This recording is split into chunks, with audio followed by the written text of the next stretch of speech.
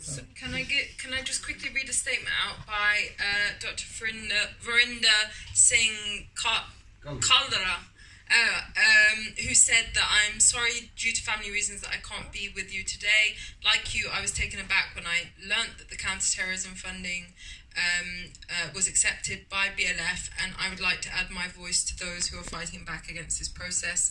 I'd like to emphasize that whilst Muslims are being targeted, this is neither an Islamic issue or simply a Muslim one. It affects all of us and is beholden upon people of conscience, not only to oppose, but to organize against it. Our history is full of peers, sants and gurus who have opposed the process of oppression, and if they were alive today, they would wholeheartedly condemn the nefarious moves of the British state, and also those who would accept their patronage or dance to their tunes.